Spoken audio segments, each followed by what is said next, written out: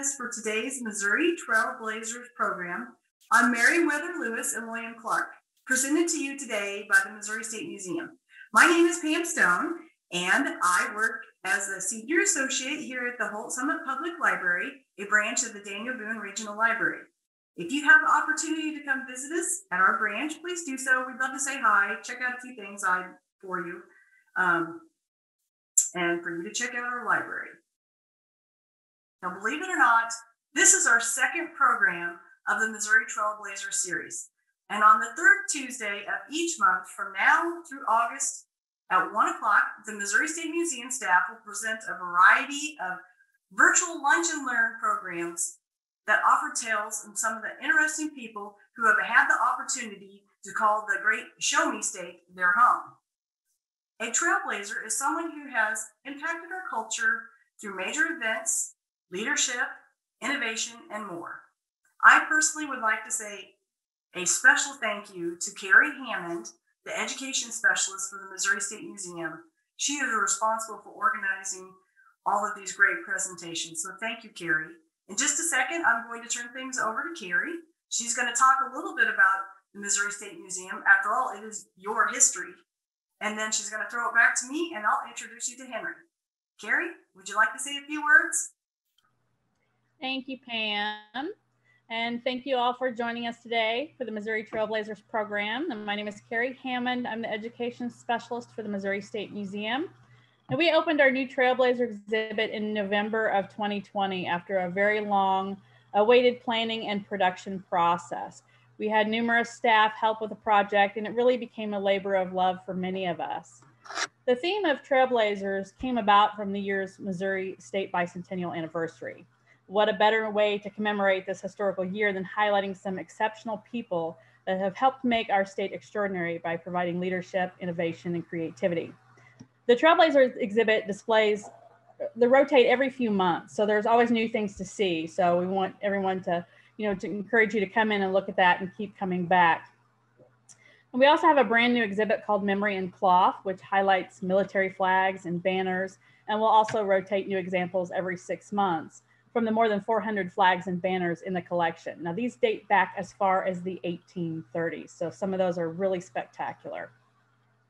So we want everyone to come by the museum if they have the chance, check out the Trailblazers exhibit and our new bicentennial timeline that highlights important dates throughout Missouri history. And the State Museum is open Monday to Friday, 8 to 5, and Saturday and Sunday, 9 to 4. Now, to go along with the wonderful program like today's Lewis and Clark, we offer traveling trunks for reservation, and we actually have a Lewis and Clark traveling trunk. Now, this trunk can be checked out for usually up to a 2-week period. That does fluctuate depending on how many people are going to be using it. So we're more than happy to work with people on that. And these are reserved by schools, libraries, home schools, even families can reserve these trunks. So it's really not, boxed into any particular group of people. So everyone is welcome to do that. And they come with super cool hands-on activities, artifacts, lesson plans, and all of these enrich education for the core discovery and its team members. Now, this trunk and many other trunks are available for reservation, and you can do that by calling. You can call my personal number or my personal email, and I'm going to actually put those in the chat, and I'm going to put in the website where you can go and look at all the different trunks. We have them all listed. We have some pictures, so you get a pretty good idea what's in each trunk, and we also have the item lists for those, and some of the lesson plans are even online as well. So you have all of those resources at your fingertips, either before you reserve the trunk or after you bring it home. All right, and I'll get those in the chat, and back to you, Pam. Thank you, Carrie. That sounds great. I do see that someone asked where the Missouri State Museum is located at. It is actually located within the Capitol there in Jefferson City. You can't miss it. Big building right over across the river. With that being said, today's program, which is about Meriwether Lewis and William Clark, is presented today by Henry Ginsky. Henry Ginsky has been working as a part-time interpreter for the Missouri State Museum for over 25 years. I personally have had the pleasure of working with Henry in the past, and I've greatly enjoyed it, and I've learned a lot about Henry, as well as history. In addition to providing tours at the Capitol, Henry often has about 15 different PowerPoint presentations ready to go for any museum after hours program that is taking place. He also presents programs for the historic city of Jefferson, to which he is a board member, as well as many other community groups. So we want to say welcome to Henry. And with that being said, Henry, would you like to start your program today? On ahead. Yeah. Max, your turn. Yeah. I'm so happy that you invited me, Pam. And I wanted to make one slight correction. I've only been a part-time Capitol interpreter for about 10 or 11 years. You've been with the museum even But I've been with the museum 25 years. So anyway, I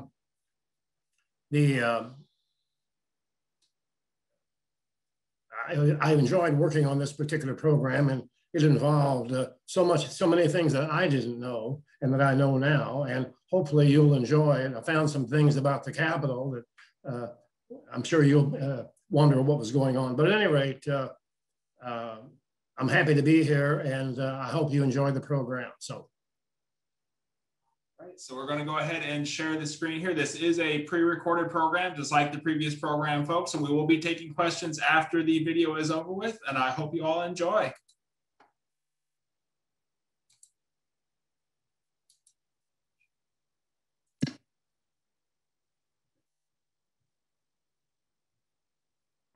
Meriwether Lewis became the private secretary to President Thomas Jefferson in January of 1801. So he had a bird's eye view of all the negotiations and the final treaty of the Louisiana Purchase of 1803. President Jefferson wanted very much to explore all this new territory. For $15 million, we doubled the size of the country.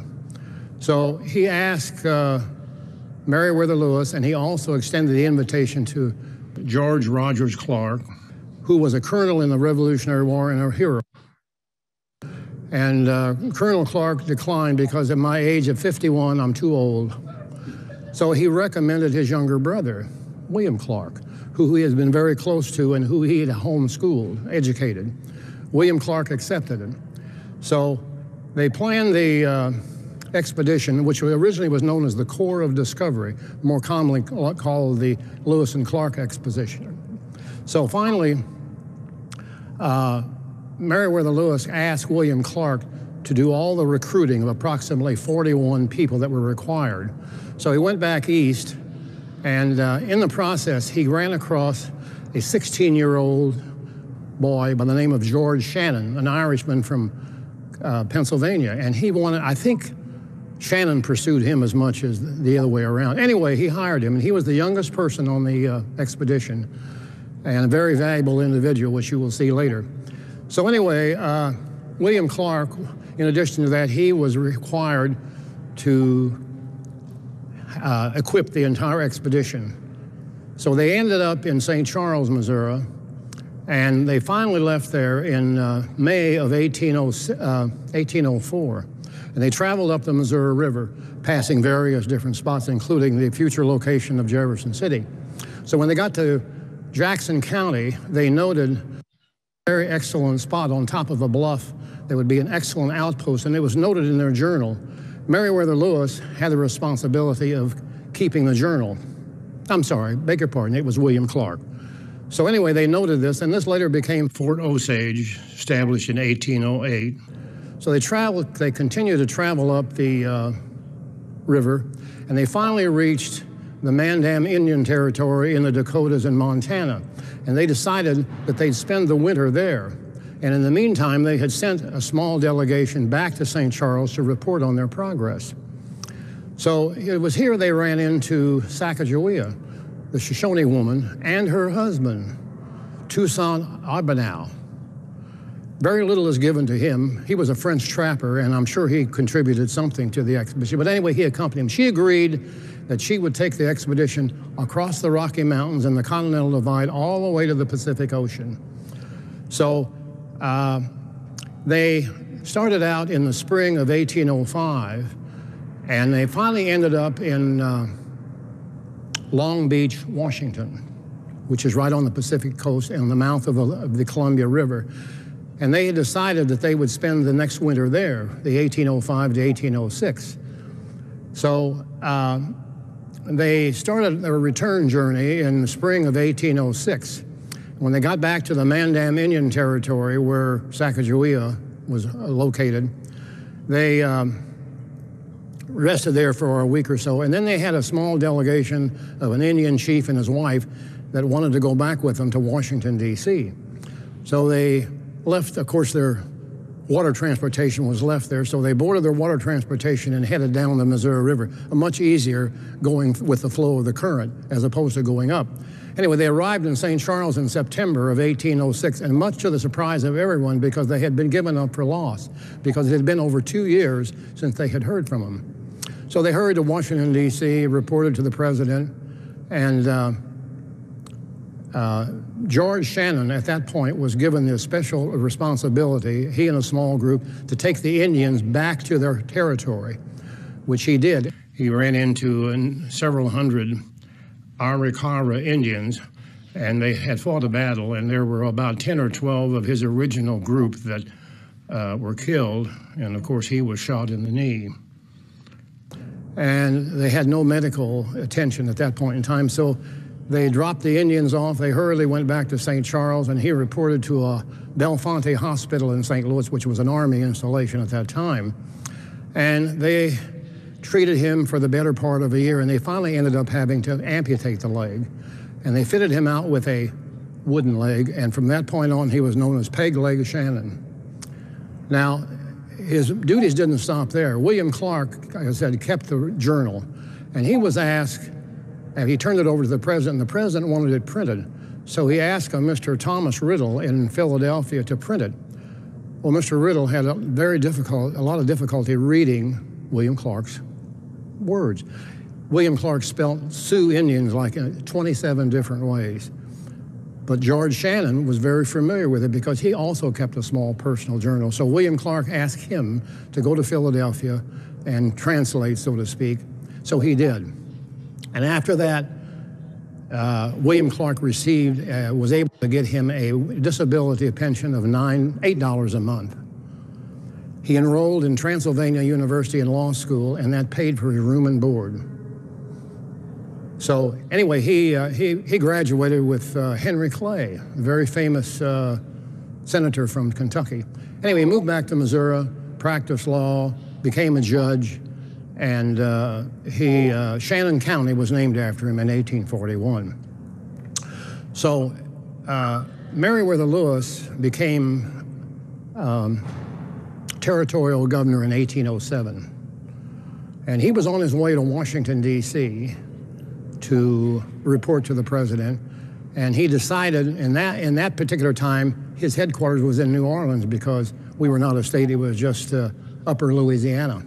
Anyway, he rode horseback, and he got into southwest Tennessee on the Natchez Trace, and he stayed at a lodging called the Grinder House.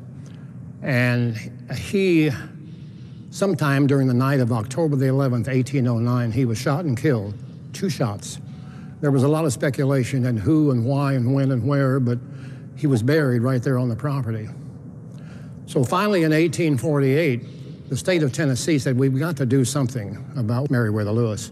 So there was a 68-year-old surveyor who was still living in the area, and he knew exactly where he was buried. So he pinpointed it, they verified it, and they put a large monument there, which you can see the picture of. And later on, this became a federal park, Natchez Trace Federal Park.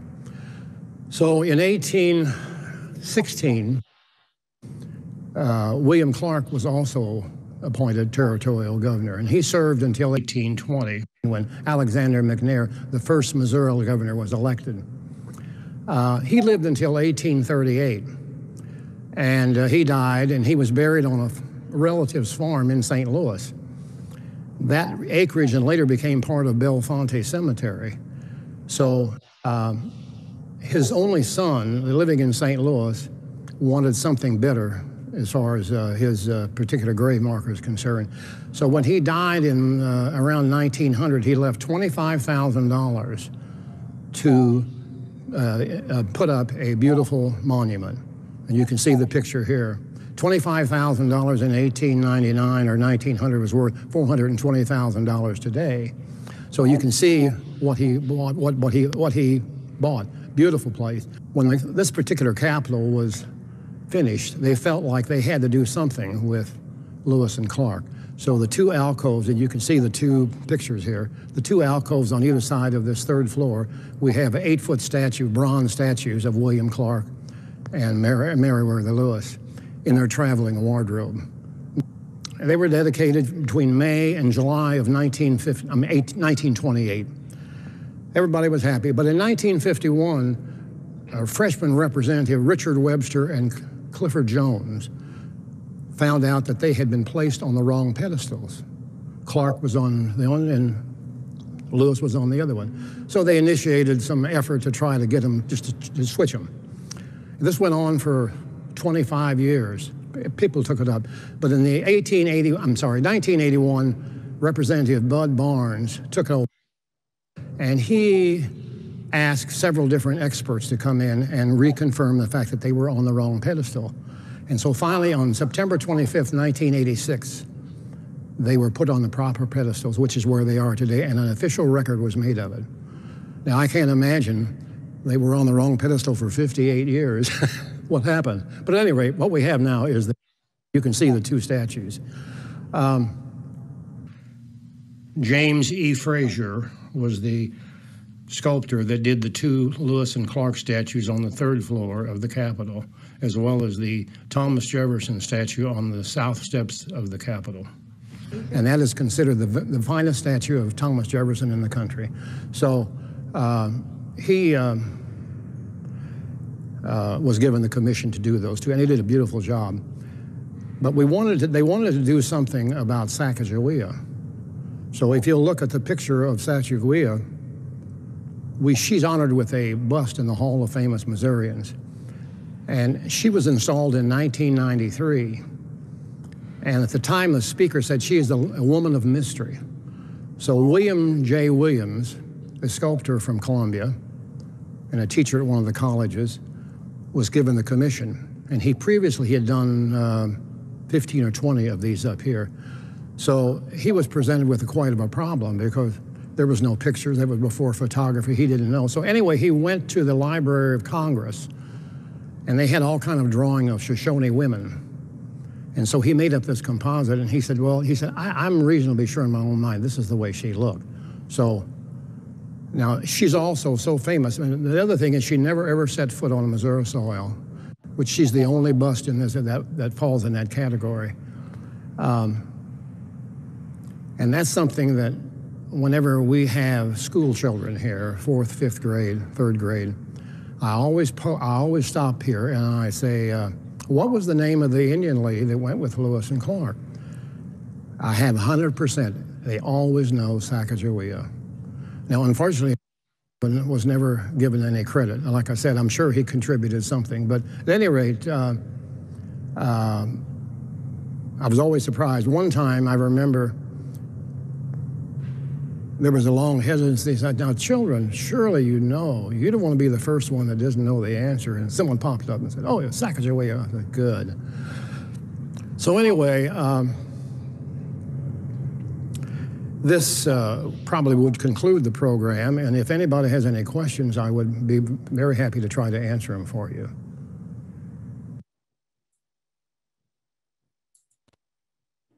Alrighty, so we are ready to answer some questions for y'all. If anyone has some, just let us know.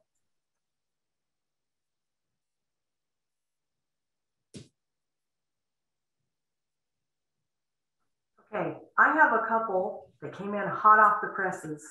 Alrighty. Go right ahead. Okay, the first one, Henry, is, does George Shannon have a national gravesite memorial like Lewis and Clark? No, he doesn't. He was buried in Palmyra, Missouri, in the Massey Cemetery, and he was in an unmarked grave. I can't imagine that. He had 8 children, and at least 5 of them were still living at the time of his death. So in 1935 or 36, the courthouse, they put up a large stone on the front yard of the courthouse, noting that George Shannon died and was buried in Palmyra, Missouri. Okay. I believe it was 1836 when he died. He was in Palmyra to hear a murder case as a judge, and he died suddenly. Okay. Another question is, did any of the other Lewis and Clark party members keep journals? Did Shannon ever publish his journal? No, he did not. But as far as I know, was able to determine those are the only two that kept the journal. William Clark. Meriwether Lewis was William Clark, I beg your pardon. William Clark was the one officially designated to keep the journal. And Shannon kept a small one himself and was able to, decipher some of the facts and figures from William Clark. Okay. Someone asked, is Shannon's grave still unmarked? Yeah, I don't know. I assume that it is, because if it was marked, if it was unmarked, they would have put the something there. At the time when he was buried, he was a very high in the Mason, and they had a very large funeral for him at that point. But I can't imagine that nothing was there. But it's officially listed as an unmarked grave, and they wanted to have something noted, as far as the stone in the courthouse lawn. So that's all I know about it. Okay. And then another one asked, they noticed that Charles Baltzar, and I apologize if I pronounced that incorrectly, on one of the first slides. Who was he? What was the name? Charles Baltzar? He was a member of the organization, but I don't have any information on him, I'm quite honest with you. Okay. Some of the rumors claim that Lewis committed suicide. Did you see any evidence of that in your research? That's been a question all these years. I do know that right before he left New Orleans to go to Washington, D.C., he made his last will. And he previously had tried to commit suicide and was caught in time. So it's a matter of speculation. Nothing was said officially that he did or he didn't, but the fact that he was shot twice, leads you to believe perhaps there was a robbery involved, but that's all we know. Okay. Somebody asked, are there any other statues of Sacagawea in Missouri? None that I know of, but that doesn't mean there couldn't be. But I think she's the only one. Because of the fact that no one knows what she looked like, that's because, the bust, he had to extensively make up something for him. Do we know what happened to Sacagawea after the expedition? She went back, and of course she stayed in the Indian Territory up in the Dakotas and Montana, and her husband and her were offered some land, several hundred acres of land in Missouri if they wanted to move Missouri. And they both decided no, they'd stay where they were. And we assume that she lived there the rest of her life, and her husband also. And somewhere in the Dakotas. Now, where she's buried, Indian burials are quite different. So I don't know whether she did, but obviously that's where she lived and where she died. Okay. One of the questions we had was, how did the freshman representatives find out that the statues were on the wrong pedestal? That's a good question. I can't imagine. My own personal theory is he was somewhat of a historian. Richard Webster, as you know, he became a very famous Missouri senator and served many, many, many years.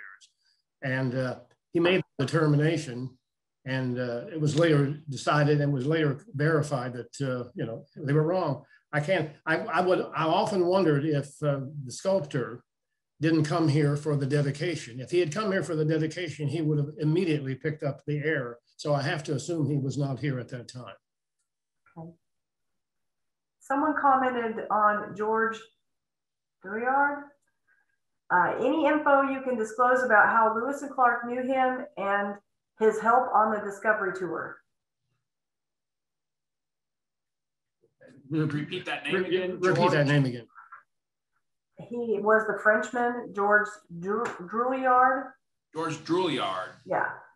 Do you know, do you have any information on him and how? No, I do not. I do not have any information on him. Okay.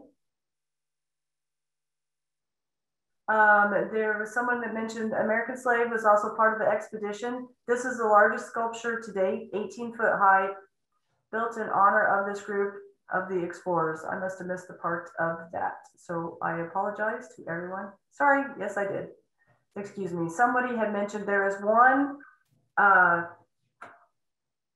in Kansas City, the monument of Lewis and Clark in Sacagawea. The sculpture is named the Corps of Discoveries and was created by Eugene Dobb in 2000 as part of the urban renewal of downtown Kansas City. It is located in Case Park at Clark's Point. It portrays Lewis, Clark, and Sacagawea and her son John Baptiste on her back. And the opposite to Sacagawea is York, an African-American slave who was also part of the expedition.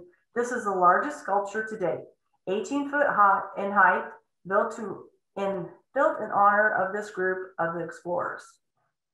Okay. Do you have any information on the Lewis and Clark statues outside the Capitol facing the governor's mansion? Yes, this was put up in 2006, and it shows Lewis and Clark, the dog that went with them, and several, 2 or 3 different people. But I do know that there was a gentleman here in town, a retired doctor, that donated the substantial amount of money that they were able to create the statue. And the statue was created by this female person in Colombia. And she also did several of the statues in the Hall of Famous Missourians, beyond the gentleman that did the first 25 or so. So I had an opportunity to talk to her one time, and she told me all about how she had to research, the exact clothing and how they were and so on, until she created the statues up on near the Capitol. Okay. The next question is, why was George Shannon at such a young age recruited for this journey?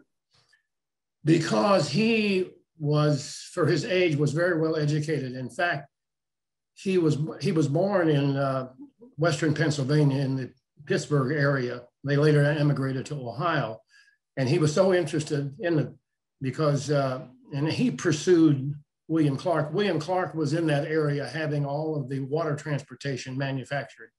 And so finally it was October of 1804, I guess it was, before they finished it. And he came on down the Ohio River to St. Charles with them. And he found out later that he was a very, very valuable member of it. And you might say he was in training. At age 16, there were certain things that he didn't know about living in the wilderness, but by the time he got back, he knew it all. The next question I have is, you mentioned that Shannon County is named after George Shannon. Are there any other Missouri counties named after Lewis and Clark or any of their party members? There's none of the party members are named after him. I'm not sure about Clark or Lewis. There might be other counties. I must confess I did not check into that part of the thing, but it's a possibility. We have over 100 counties, so. And of course, Shannon County was named after him about 14 years after he died, so okay. In 1841. Okay. Did all of the members of the Corps of Discoveries make it back to St. Charles alive? All but one. There was one, for whatever reason, died on the journey. Everyone else came back. Okay. And I think in the final analysis there was something like 50 instead of 41. My later research after I finished it found out that there were something like 50 people in total. We have a comment here. Sabra Toolmeyer, which I also had the privilege of meeting at the museum. She's lovely. From Columbia, Missouri. Hold on, my thing just moved. Okay. This lady that has commented has had the opportunity to be working with Sabra together for 7 years on the Lewis and Clark Bicentennial Monument, which will be located in the Katy Trailhead Park, which is at the Capitol Complex directly across from the Carnahan Gardens. That's right. Sabra was the one I couldn't think of the name of a while ago. And I might want to make a comment about Sabra. she did one of the statues in the Hall of Famous Missourians, a Roman Catholic nun, very famous for being a teacher and so on. And someone asked her one time, how did she like to do it? It was one of her first ones. She said, how did she like to doing that? And she said, oh, it was so easy. And I said, well, it didn't look easy to me. She said, well, I didn't have to do her ears because she had her habit on. Okay. Excuse me, I need to do a retraction. I misread the attendees part that she put on there, that she was just quoting that about the statue about Sabra Toolmeyer. She also wanted to know, would this be a female sculptor from Columbia that you spoke of? Yes, that's the one, Sabra Toolmeyer, right. That's the one. I couldn't think of her name. Okay. She's the one. Okay. And then somebody had commented that Sergeant Floyd, he's buried in what's now known as Sioux City, Iowa. Mm-hmm. Did you know that? No, I did not. Okay. Okay. We've got someone with their hand raised, Okay. Annie Balthazar, and I can allow you to talk if you want to ask your question. Just have to unmute yourself.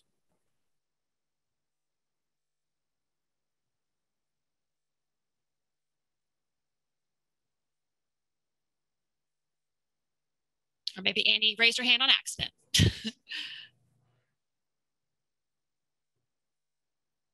Maybe she raised her hand on accident. Sorry, we can move on. Okay, I have another question here.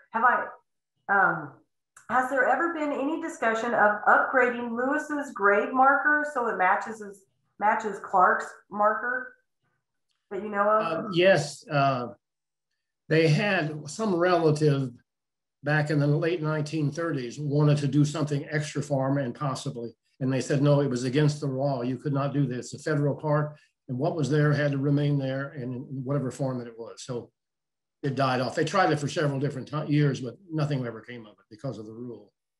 Okay. So what you see is what you got. I was curious, Henry, out of your research, that extensive research for Lewis and Clark, what was the most fascinating piece of information that you found out personally that stayed with you that you did not know before? You mean about the or Lewis or Clark? Yeah, either one or anybody from the party. Well, the one with Meriwether Lewis, when I got to investigating why he was going to Washington, D.C., there was someone that accused him of doing something that he didn't do, and that's why he hurriedly wanted to get to Washington, D.C. So, as far as William Clark is concerned, he remained in St. Louis for the rest of his life, and until he became a territorial governor, he handled all the Indian affairs, all the treaties, and so on and so forth. So. Okay. Where are Clark's original journals kept, and are they viewable by the public? I would assume that they're kept in the Library of Congress in Washington, D.C. Certainly that would be the place where they were. And the president wanted them printed, and he was in Washington. And I don't know that positively, but that would be my best educated guess. Okay. There'd be no reason to have it anyplace else. Okay. Someone said that they think that might be at the boathouse in St. Charles. There are some that they might not be the originals, so we'll see. Does anyone else have any questions, or did I miss anything, Warren?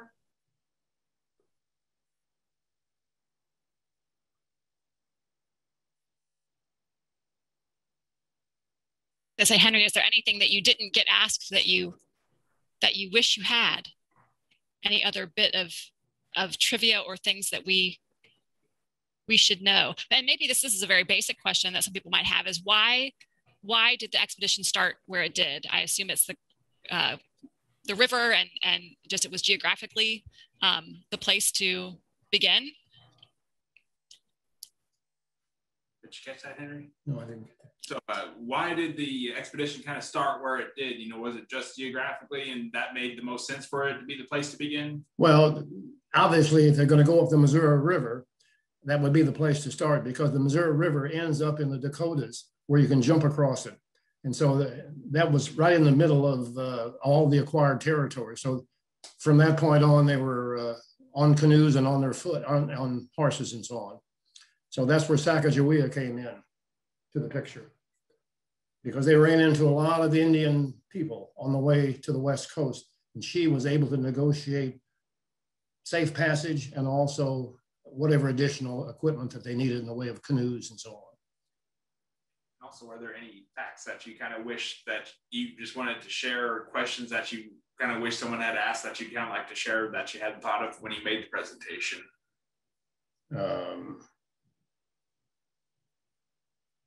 Anything like that? No, except the only other thing, you could make a very big issue of George Pegleg Shannon. I discovered all of his family, and one point I wanted to make. One of his children, a daughter, lived in Mexico, Missouri, and she died in 1908.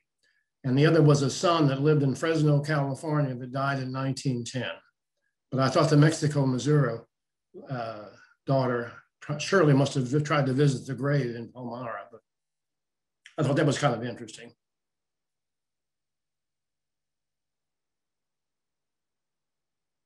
Okay. Do we have any other questions, Lauren? Or did I miss anything in the chat side? Oh, I see one that just popped up. Do you have any favorite reading materials, novels, books about the expedition? For instance, this person said that my interest began when reading The Undaunted Courage for this individual. There are several books at the local regional library. You can check them out because they're one of a kind, I suppose. Anyway, I use that, and I don't remember the name of it, but it says one of them, I think, was The Men of the Corps of Discovery, and it went into a lot of detail. But anyway, that's the one that I remember specifically at the local regional library. I'm sure there are others around, but when I got into this thing, you just got stacks and stacks and stacks, and you can only memorize so much, you know. But anyway, I did use that. Okay. I had another question about Lewis and Clark. Didn't they contribute quite a lot to naturalism, like our knowledge of different flora and fauna, things that they quote unquote discovered on this journey? Did they, can you talk about their contributions to naturalism? There's a point up in either Montana or the Dakotas where Lewis or Clark signed their name on, I think it's a state park up there as far as that's concerned. And one thing I forgot to mention, another Meriwether Lewis's job was to take care of the medical needs of the expedition. And he went to Philadelphia to discuss with Dr. Benjamin Rush, who was the leading physician. And Benjamin Rush had figured out some kind of a pill because he thought that most people had too much liquid. So this pill, which contained mercury, was issued, and he brought 1,000 pills with him. So ever so often, everybody take one of these pills, and of course, the mercury would come out, and they could pinpoint where they've been because mercury stays there forever. So I thought that was kind of interesting. And that's up in the Dakotas and Montana. I'm sure they did that all the way to the West Coast back. But at any rate, that was his main thing. She was also asking about their contributions to naturalism, like the animals and plants that they discovered. Well, what they did was when they came back from the expedition and they left the Pacific coast, they split up in two groups, and they each explored different streams and rivers, and they named them. Which was part of the process. And then they reunited in the Mandan territory in the Dakotas before they returned to St. Charles. So I'm sure if you had the journal and you printed it, I'm sure you'd find a lot of information in there. But unfortunately, I wasn't able to do that. Okay, Henry, I have a question for you. What was their diet? What did the diet consist of for the party as they were on their expedition? What did they eat? What did they eat? What were they eating as they were traveling? Oh, they shot wild game and rabbits, and that was their mainstay. And there was two different instances where George Shannon was lost for several days. And of course, he survived on killing rabbits and eating them, and before he finally reunited with them. Of course, I think that was on the way up. He was still 16 years old and still in training.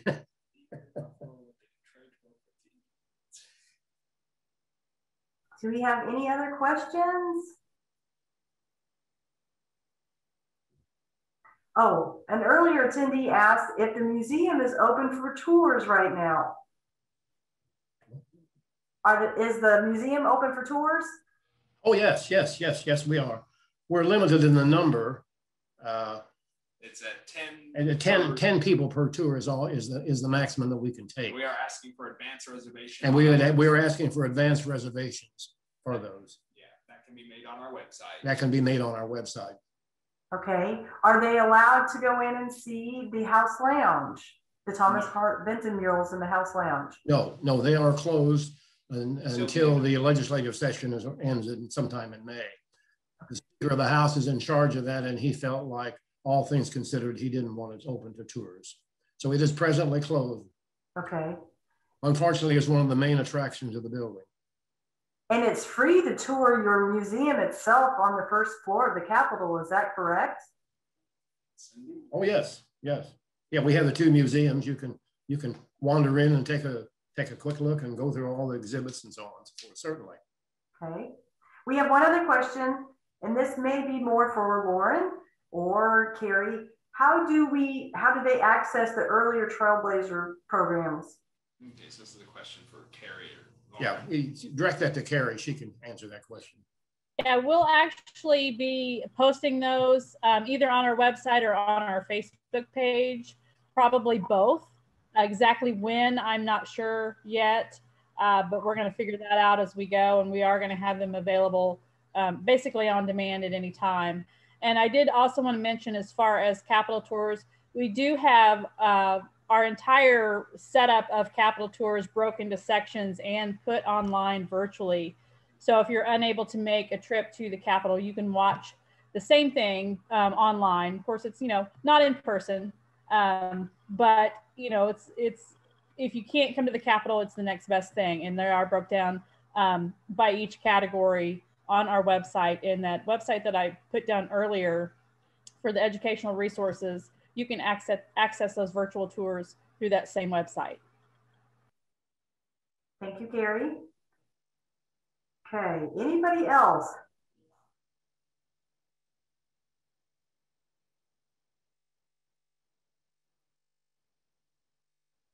I just put the link for the tours, to the direct link to the Capitol tours in the chat if people are interested in that. We also want to mention that our next program that we're putting on for the Missouri Trailblazers program about Thomas Hart Benton will be April 20th at 1 p.m. You can find out the information. Probably Lauren's going to pop that in there. Oh, you just did. Sorry. And then also you can continue to watch the Daniel Boone Regional Library website, as well as check with the Missouri State Museum. One last call for any questions or comments. Well, thank you. We appreciate you all attending today. We hope that you have a great day.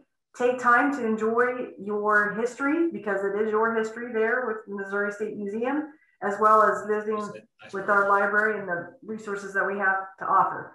Hope you guys have a great Tuesday. Thank you.